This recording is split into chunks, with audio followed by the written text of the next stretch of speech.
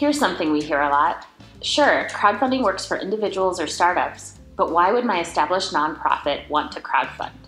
We already have a few revenue streams, including grants, corporate money, and a membership program. Why should we create more work for our fundraising team? ioby is a nonprofit too, and we'd never argue that crowdfunding is the best funding tool at all times. But if you do it right, it can help build more stability in the long term. Here are a few situations when it can work. Crowdfunding can be a great addition to your regular fundraising program because it's exciting. The goal is very public, donors can easily see how their contribution fits in, and they can see the outcomes very quickly. Also, because donors can give small amounts, you can ask people who haven't given before.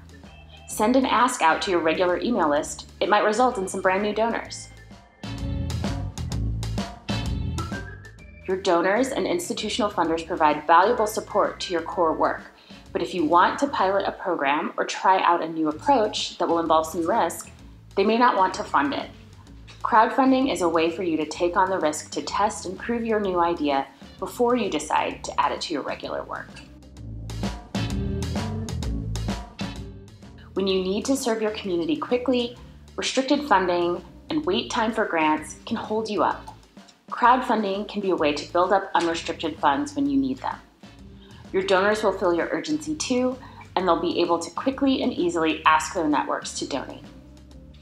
If you're with a nonprofit who wants to learn more or try crowdfunding, we'd love to help.